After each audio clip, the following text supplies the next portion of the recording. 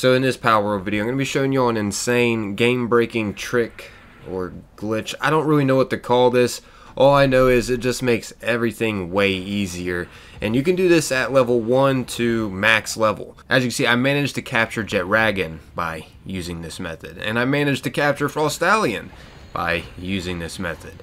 This will work with literally any type of PAL that you're trying to get. It'll make it way easier for you. In this video, I'll go ahead and play out footage over me using this method to capture Jetragon, since that's one of the most sought out higher level PAL that a lot of players try to capture. And a lot of players fail capturing it. Keep in mind, you can once again use this method though with any PAL. Pretty much, I should say. You can't use this against the tower boss trainers though.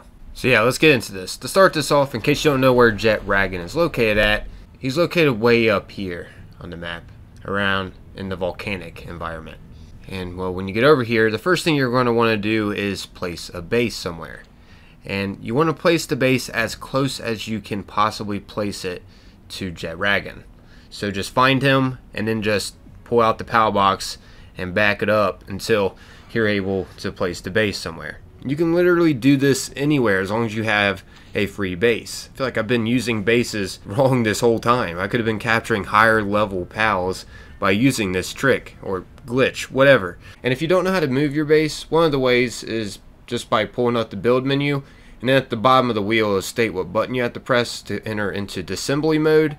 And then once in disassembly mode, you can just disassemble the base manually by disassembling the PAL box here. Once you do that, you can place another base somewhere else. But in the future, you actually get multiple bases, so I don't really have to get rid of my main base. But if you're low level, that is one way that you can take away the base that you have. Another way is just by scrolling over it on the map and pressing the button that it states to dismantle the base. That's another way. So yeah, but anyways, yeah, so once you've got your base moved to the new destination that's nearby whatever PAL you're trying to capture, you now just want to spawn in a bunch of PALs at your base. So you have to simply get them around in this vicinity. Keep in mind, the blue radius for your base when you do place it, it is pretty massive. So you got a lot of working room here to get the PAL to come over to you, so all the PALs start attacking. This is just absolutely insane. Once again, I feel like I've been using bases all wrong after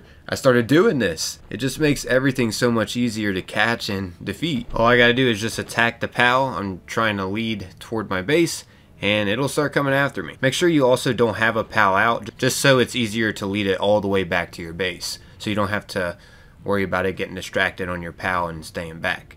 And once you do lead it back to your base, all those PALs that are around are going to start teaming up against the PAL that you're trying to capture. So yeah, it makes this fight with Jetragon so much easier. It makes everything so much easier. As you know, the lower you get the PAL, the easier it is to catch. You have a higher capture percentage because, you know, it's worn out and beat up and tired. So you're able to capture it easier. And to top it off, when we die, Jetragon doesn't reset its health. It'll stay the same amount of health it's at, because we're going to be able to spawn right here and my PALs at my base will still be fighting it. So it never gets a chance to refresh its health.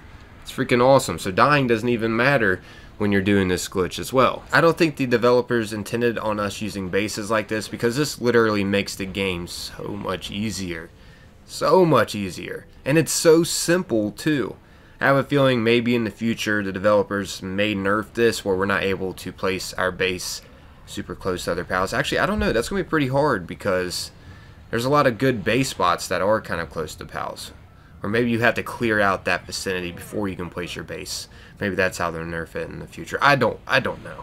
I don't know if this will ever be nerfed, but hopefully not, because this makes things once again so much easier.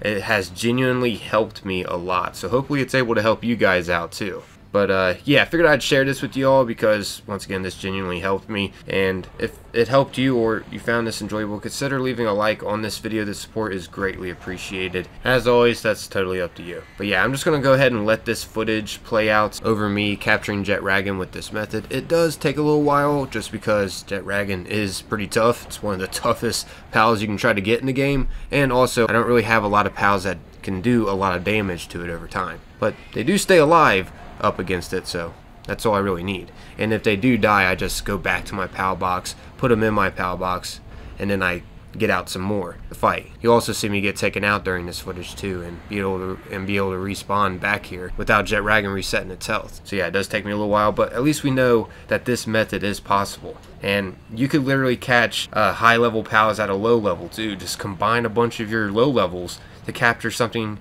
that's stronger. And then once you catch something that's stronger, that'll help boost you to even higher level easier, because you'll have a high level pal at your side. This is a quick way to level up. This is also a quick way to just capture a bunch of different pals, because you're able to weaken them to get them really low to capture them. You can always get rid of the pals that are at your base too if you're afraid of it dying, or you can just quickly disassemble the base. Keep that in mind. But yeah, I'm out of here. As always, thanks for taking the time, watching and listening. Until next time, guys, peace. Enjoy this footage.